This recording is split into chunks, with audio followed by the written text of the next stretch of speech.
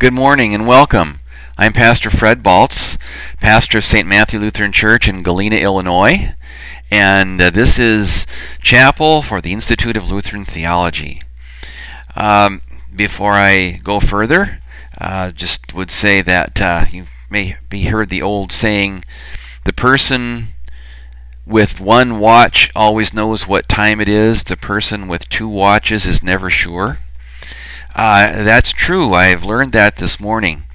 In an effort to be punctual, I've been looking at the clock in the lower part of my computer screen, thinking that that must surely be coming from the internet and must be absolutely accurate. But I thought it seemed strange that it wasn't with my watch, because I try to keep my watch accurate. And I looked at a network television program as I was waiting here, and they give the time as well, which you would think would be absolutely accurate, and it was 3 minutes different from what was in the lower part of my computer screen. So I've tried to kind of split the difference here and start somewhere in the middle, and if you are just joining and wonder why I'm already talking because it seems like it's 10 o'clock right now, well, hopefully you heard the explanation, and we'll have everybody on board here in just a moment. So let's begin with a prayer. Our Heavenly Father, as this new day begins, we indeed give you thanks. We thank you for your word. We thank you for your Son. And in this world, we ask that we might truly be sent and be there for others, just as you are always there for us. In Jesus' name we pray this. Amen. Well, this morning I want to read to you from the Gospel of John in the 5th chapter. After this, there was a feast of the Jews, and Jesus went up to Jerusalem. Now there is in Jerusalem by the sheep gate a pool, in Aramaic called Bethesda, which has 5 roofed colonnades. In these lay a multitude of invalids, blind, lame, and paralyzed. One man was there who had been an invalid for 38 years. When Jesus saw him lying there and knew that he had already been there a long time, he said to him, "Do you want to be healed?" The sick man answered him, "Sir, I have no one to put me into the pool when the water is stirred up, and while I am going another steps down before me." Jesus said to him, "Get up, take up your bed, and walk." And at once the man was healed, and he took up his bed and walked. Now that day was the Sabbath. I'm going to conclude the reading there. There is more to the story, and we'll perhaps touch on that as we go, but that's the part that we're going to really focus on now. I think that many people in our ILT Chapel audience would have some familiarity with the old city of Jerusalem. I think a lot of you are pastors, though many are not. And if you could see the old city from the air, as it was in Jesus' time, you'd certainly see the great temple, 50 acres plus, and that would be overshadowing everything in the city. But then there would be a relatively small city surrounded by walls. You'd be able to see the streets. You'd be able to see some pools. Now we heard as I read the gospel that this place called Bethesda had 5 roofed colonnades. So if we were looking down now from above on the old city of Jerusalem, looking for something with 5 sides, a pool with 5 sides, we would look and look in vain. And that eventually led some people to think that there never was such a pool, that John was perhaps just exaggerating or had some information that wasn't correct. Excuse me. But in the 19th century, the discovery of the pool was made, and it was recognized. Excuse me.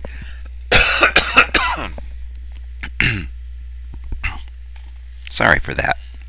It was recognized that the colonnades formed a rectangle around two pools, actually, with another colonnade separating the two pools. So you had not a pentagon, but you had a large rectangle and 5 colonnades as part of that.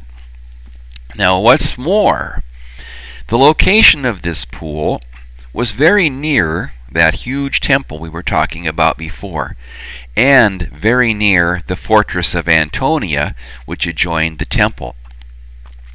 In the 1960s, further excavation was done there, and signs began to appear that this temple,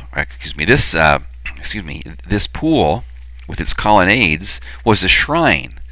It was a shrine to Asclepius, and that the soldiers, who of course were not Jews and did not honor the God of Israel, went to this nearby place and used it as a site, a location to worship this God, and it was especially important for prayers for healing. So when Jesus walks through this area near the sheep gate on his way into the city, we could say that, at least from a religious and theological standpoint, he's in a bad neighborhood. He's in a place where people are coming to pay homage and offer prayers to a foreign god, an idol. This in the very shadow of the temple to the one true God. In the verses that follow, which I did not read, Jesus says to this man later, whom he heals, he says, "Sin no more, that nothing worse happen to you." And I think what he's referring to is, don't worship idols anymore. But think of this man. He's desperate. For 38 years, he has been paralyzed, unable to walk. Now, in the manuscripts of John as we have them, some of them sound as I read to you, with no reference to what happens with this water, really. But other manuscripts, which really are not probably manuscripts as John wrote them, but manuscripts that supply some of the local information that help us understand further, they say that there was an angel that came and troubled the water, and the first one in was the one that was healed.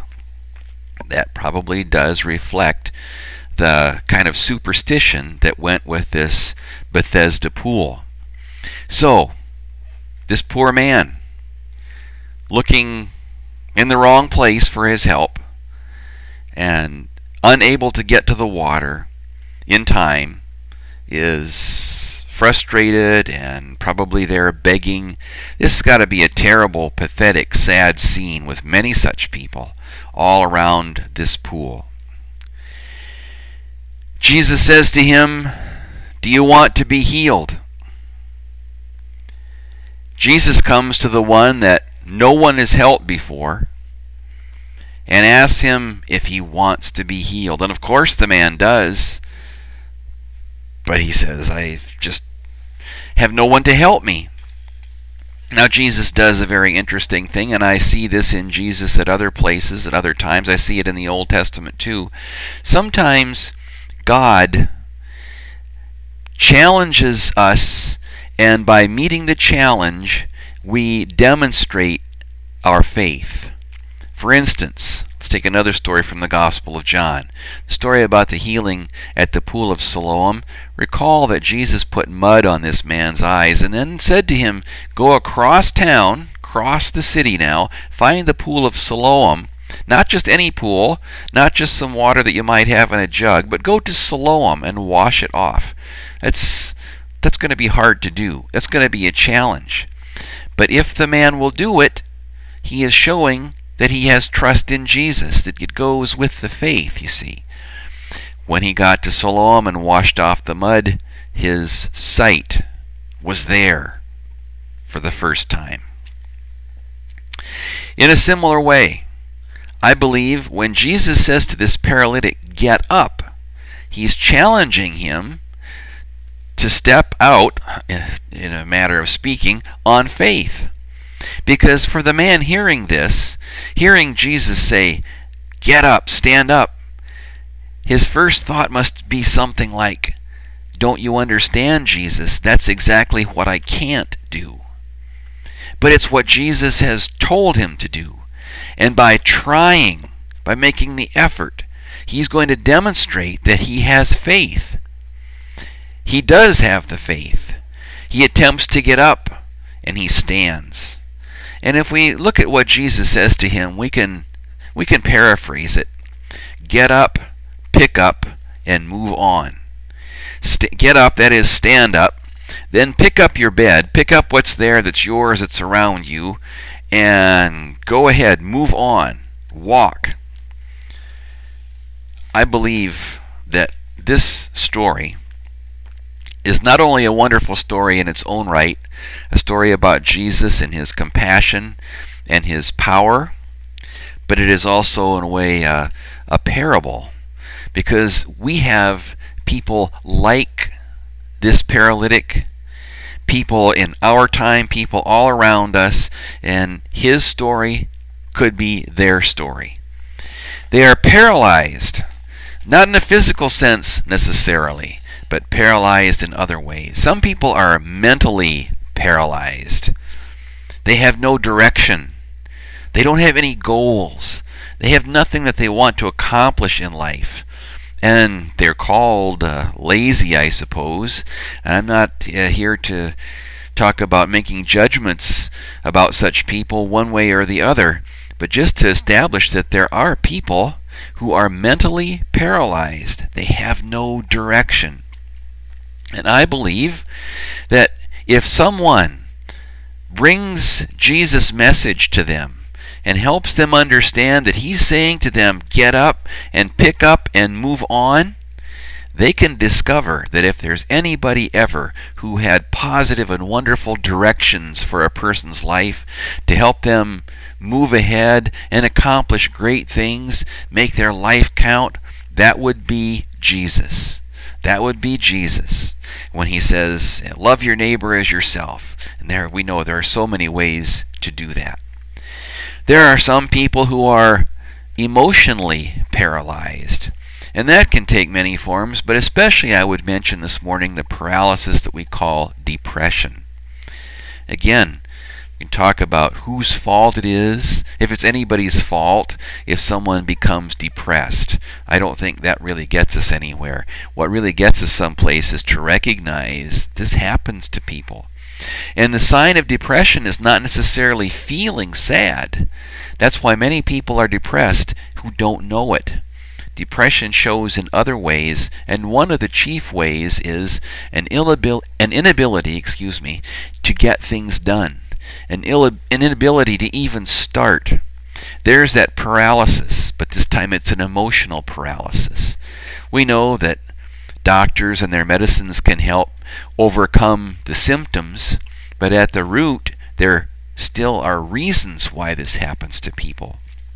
And I believe that the Christian congregation, people speaking for Jesus and reaching out for Jesus as his hands, can put an arm around the shoulders of the depressed person and can help that person too to regain health, to get up and to pick up the pieces of life and to move on. It'll take patience, I think, but it can happen.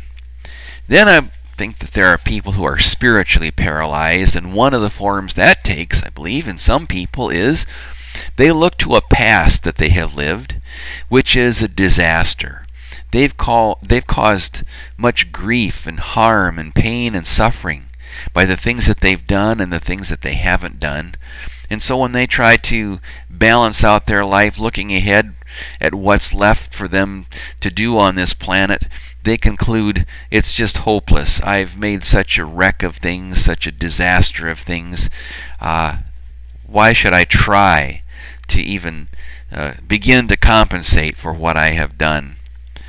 There are people like that, and there are people who perhaps feel that way, even though, according to human judgment, they don't seem to be all that bad, but I've learned as a pastor that there are many people who sit there in the pews who have things from their past that come back to haunt them, and they need help sometimes.